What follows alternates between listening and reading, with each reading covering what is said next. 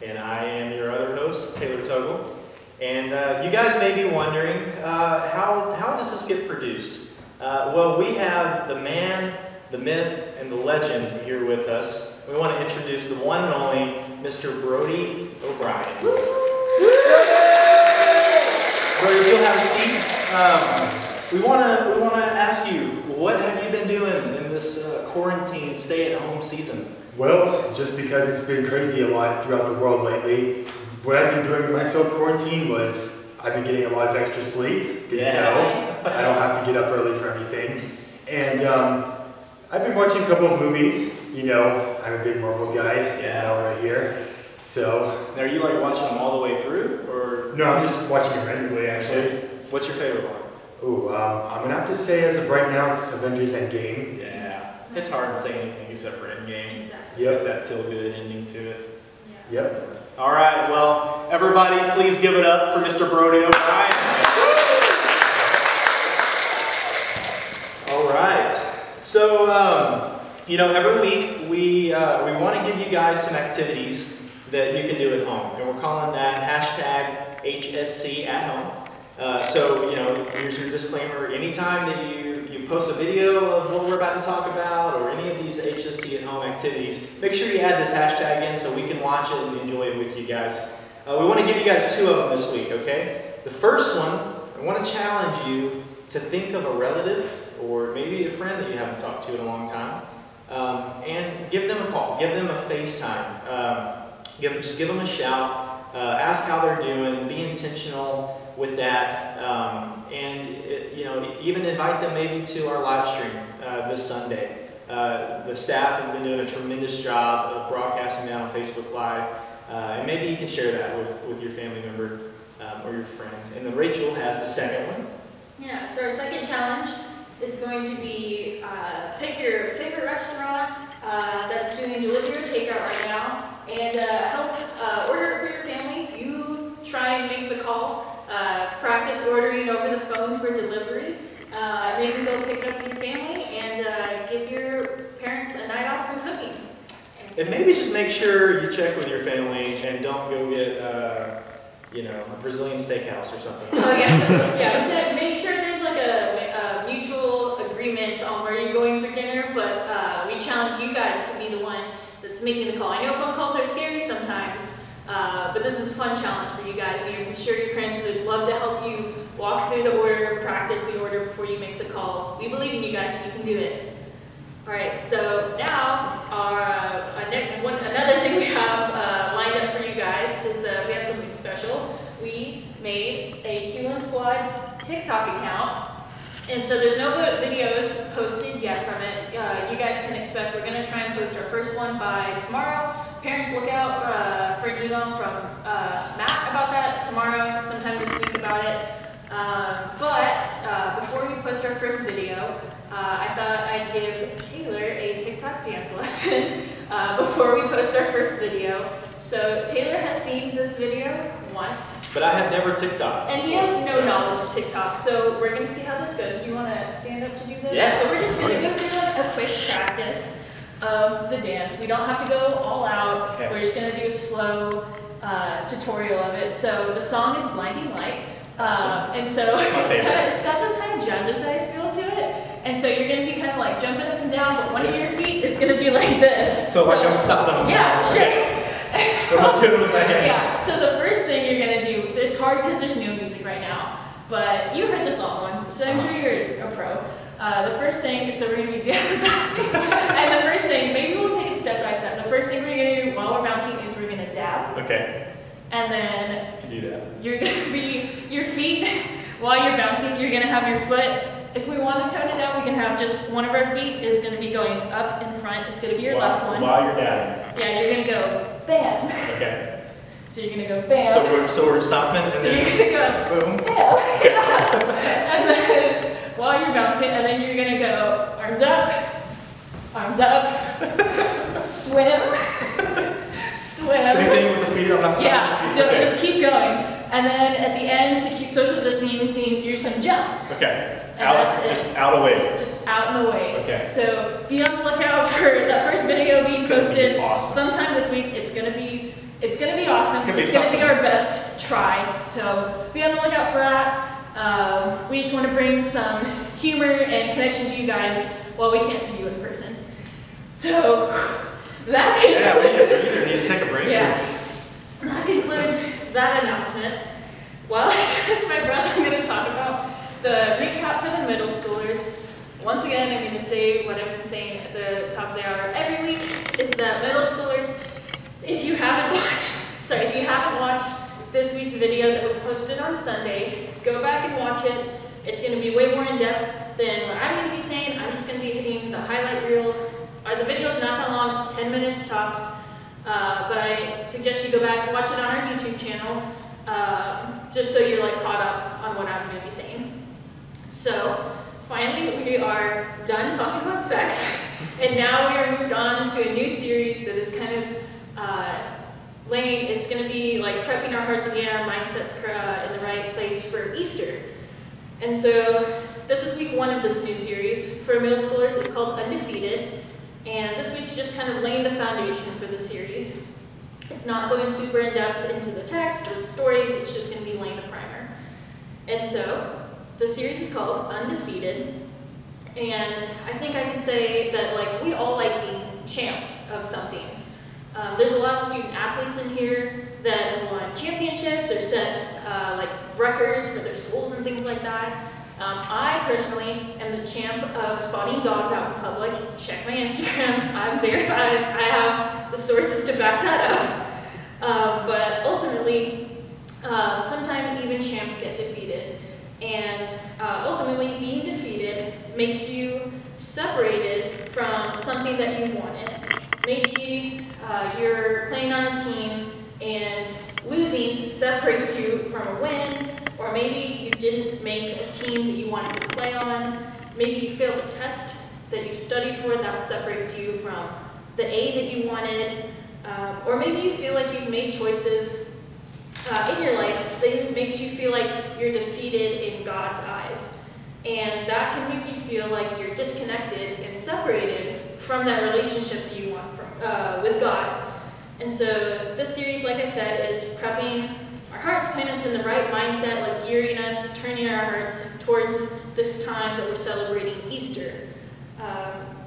And so this series is supposed to remind us that, like, because of the sacrifice that Jesus made, we are no longer separated from God. And so throughout the Bible, God makes ways to be close to his people. In the Old Testament, there was tabernacles, which is just kind of a fancy word for tent. And in the New Testament, there were temples where people could go to worship God. And both of these things, both the tabernacle and the temple, they had these sacred dwelling places for God to dwell in. And each of them, they had a place that they were sectioned off for God to dwell in. And it was usually separated by a curtain because God can't be in the presence of sin. And so, like, an everyday sinner couldn't go into this, like, holy of holies place to dwell with God because we were separated from him. And so even in Bible times, people were sinning just like you and me, and that caused separation from God, and that's why there was that curtain in the tabernacle and the temple. And so flash forward to this Easter story that we're going to be talking about. God sent Jesus to live among man and eventually die at the age of 33. But everything about the story of Jesus' death is out of the ordinary and it's straight miraculous. And so Jesus died on the cross with the weight of the world's sins on his shoulders, and he took the payment that like we deserved, that we could have a relationship with God. So, and he did that because because of how much he loves us.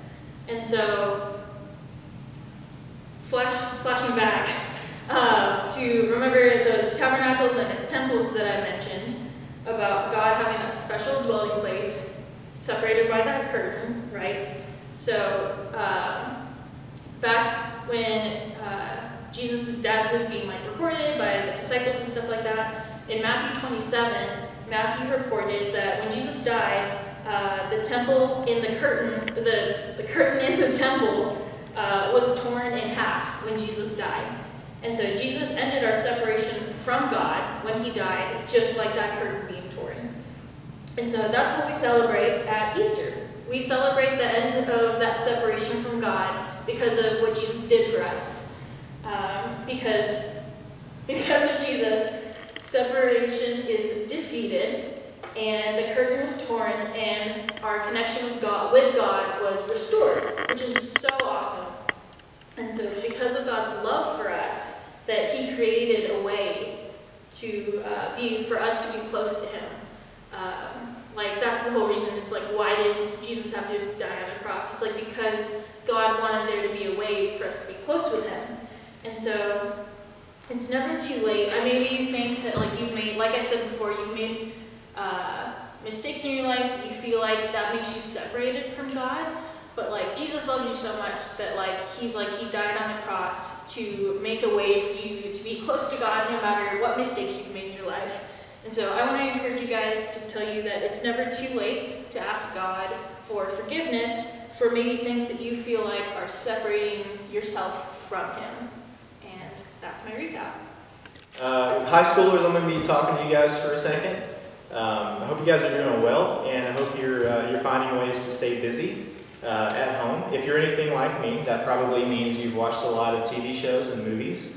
I have watched probably more TV shows and movies in the last couple of weeks than any couple-week period in my life. And I think the favorite one that I've watched over that span is Spider-Man Far From Home.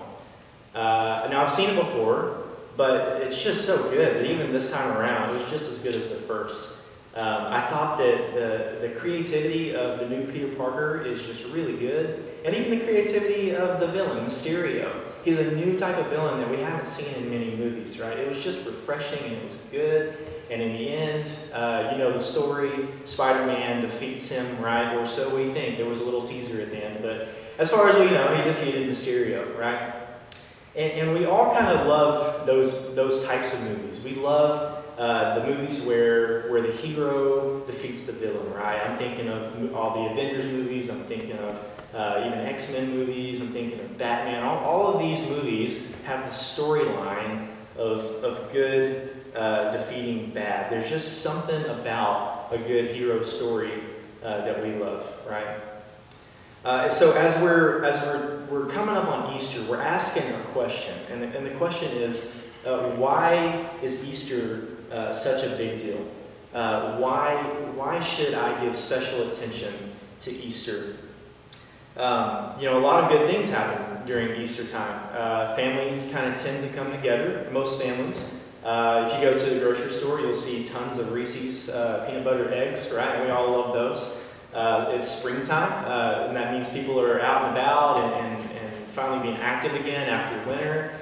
But none of those things really are the reason why Easter is a big deal. The real reason is this. Easter reminds us of the ultimate story of good overcoming bad. Easter reminds us of the ultimate story overcoming bad. And here's what I mean. I'm going to get real with you guys for a second. We live in a world that is full of pain and of suffering and of decay and of death even. And it doesn't take long to see it, and it affects all of us. When you look at things like the Nashville tornado a couple of weeks, we're in the middle of a coronavirus pandemic, right? But even on a more personal note, we've all lost maybe a pet that we loved, or maybe even a family member that we were close to. And those are difficult things to go through, and they cause hurt and they cause pain. And you could say that they sting, right? They just sting to the fullest degree. And I think that is actually exactly why Easter is such a big deal. Those realities are exactly why Easter is such a big deal. And I want to show you. 1 Corinthians chapter 15, verses 55 to 57 say this. It says, "Where, O death, is your victory? And where, O death, is your sting? The sting of death is sin, and the power of sin is the law. But thanks be to God, He gives us victory through our Lord Jesus Christ." And so at Easter time, we remember two things. One, Rachel just mentioned, that Jesus died on the cross, and He didn't do it for the people just back then or certain groups of people. He did it for us too. He did it for everyone. And the second thing that we remember is that Jesus rose from the dead 3 days later. And not only that, but He is still alive. Jesus, our Savior, is alive right now, at this very moment. And what Jesus did was remove, through that death, through that resurrection, he removed that sting and he replaced it with victory. He removed that sting and he replaced it with hope through his resurrection. And so my only point tonight that I want to leave you guys with is this.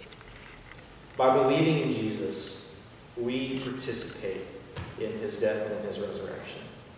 It's a simple but powerful truth. By believing in Jesus, we participate in that death and in that resurrection. And that is what we remember at Easter time, and it's why we celebrate during Easter time. Because we might die here on this earth, but we can live forever, for faith is in Jesus. And that's why Easter is such a big deal. Good has overcome evil for once and for all. Jesus has provided us with victory, and he's provided us with hope. And through that we have a promise that one day we're going to be with him again. And as Romans 8 says, there's nothing that's going to stop it. Not even death. Not even the sting of death. I believe that. Rachel believes that. Matt believes that. We believe that. And I want to encourage you guys to believe it as well. And I want to encourage you to experience that hope and that joy that those realities bring. It is the ultimate story of good overcoming evil that we've ever heard. And so with that being said, that is officially our recap time. We do want to pray over you guys. So if you have a prayer request and you're on the live stream right now, please feel free to comment in the comment section. And we'll give that just a second to get going. Matt, there's not already any comments, are there? Okay. I realized I forgot to say that at the top of the thing, but it's fine. Or imperfect people, so. Well, is there anything in the comment section now? All right. Well, with that being said, Rachel, if you want to go ahead and start our prayer, I'll finish this off. Yeah, no problem. Jesus, we thank you so much for our family, and that we can just come together even when we're apart and still learn truth together and be reminded of important truths, Lord, like Taylor was talking about how the victory has already been won, Lord, through you, and that we can have a relationship with you, that we are no longer separated, Lord, and we thank you for that. God, I just want to pray for the families of Hulen Street right now as they're going on week 2 or 3, maybe even 4 of this time of isolation and quarantine with their family, Lord. That you just bring them peace, maybe, as they are in close proximity, Lord. Just ease tensions, ease anxiety, Lord, and just let these families know that you care about their anxieties, Lord. You care about what they care about, Lord, and your heart hurts for theirs, Lord. And I just pray for provision for these families, as many are going through really uncertain times, financially or with their jobs, Lord. I just pray that you make a way to provide, and you just bring this community together to provide for one another in ways that we've never seen before, Lord. And before I pray, I want to ask one more time, any comments at this point on the live stream? Any prayer requests? Okay, I'll pray. God, I want to lift up our citywide leadership. God, I want to pray for our mayors and our council members and anyone that has a say in the forward direction that we're going. God, I pray that you give them wisdom in knowing how to lead us in this time. God, I want to pray for our state and nationwide leaders as well. The same thing, God, that you'd give them the wisdom in knowing how to navigate these unprecedented waters. And God, lastly, I want to pray for our church leadership, for our pastors, and those making decisions for us individually. God, I want to thank you for the leadership that they've already demonstrated. I'm proud to call them our pastors. God, I pray that you would just continue to give them that wisdom, continue to lead them so that they can lead us, and that we can ultimately honor you, glorify you in this time, in this season, and not be discouraged by it, but embrace it and see the good that there is to be seen. God, we love you and we praise you for all that you are. And I pray this all in Jesus' name. Amen. We got one prayer request that came in from Gracie Cunningham. Gracie. She asked for us to pray to be able to focus and stay driven to do homework. Awesome. Rachel, you want to pray for that? Yeah, of course. Lord, I want to pray for Gracie and all of the students at home right now that are navigating this hard time of learning how to be an online student when they didn't ask for it, Lord. And I just pray that you just stir their motivation to finish the semester strong, Lord, and that you just give them like a conviction for time management, even though it's so easy to just spend 8 hours a day on Netflix, Lord, that you just remind them that they're still in school, which is just such a hard truth to remember sometimes, Lord. But I just pray over the students, over Gracie, that they may just feel motivated to finish their semester, finish their school, and that you just give them friends and family around them to like encourage them in their studies, God. And it's in Jesus' name we pray. Amen. Amen. Well, thank you guys for tuning in on the live stream. Thank you guys for watching. Be on the lookout for that TikTok video. It's coming at you. We'll see you next time. See you guys.